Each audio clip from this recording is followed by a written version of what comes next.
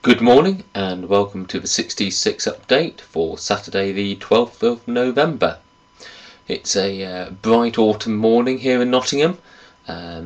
Sun's out, it's not actually raining, which makes a nice change, so it looks like it's going to be a good day. And today I'm continuing working on the Rebel Flesh cover. I spent pretty much all of yesterday working on it, and this is the work in progress so far. Rebel Flesh has certain key elements to the setting.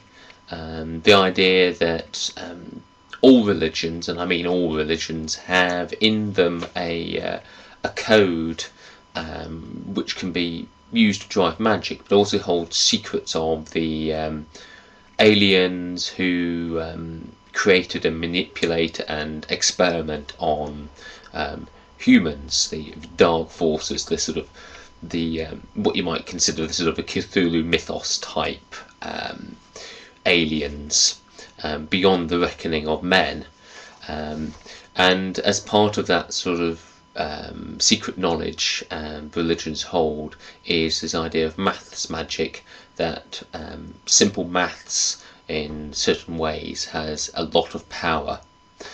So in putting the cover together, I'm sort of trying to pull together the elements of that. So in the background we have various religious symbols, we have the mathematical symbols highlighted. This figure here, the Wounded Man, very famous figure in terms of sort of historical books. It was a diagram from the first Western medical textbook from about the 14th, 15th century.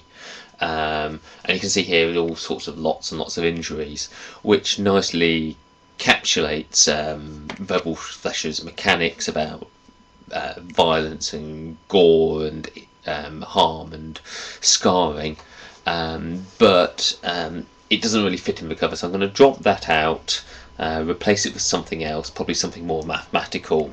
I'm going to highlight the mathematical symbols more, bring those more up. I also need to do something about the heading here, the actual title of the piece. It's not really properly integrated in the image. I need to sort of find a better font and sort of better colour scheme to go with it. So that's what I'm going to be working on today, just generally bringing these up to the to something more cohesive and something I'm happy with to front Ben's excellent setting. So you can see the work in progress online if you go and look at our Facebook's, Twitter or G+ accounts, and I'll be posting towards the end of the day the latest version, so you can have a look out for that. So that's going to keep me busy. It's probably going to keep me busy a bit of tomorrow and maybe Monday as well, so over my weekend, and hopefully all finished in time for Tuesday so I can start some new projects. So until then, have a good day, have a good weekend, and I'll speak to you soon.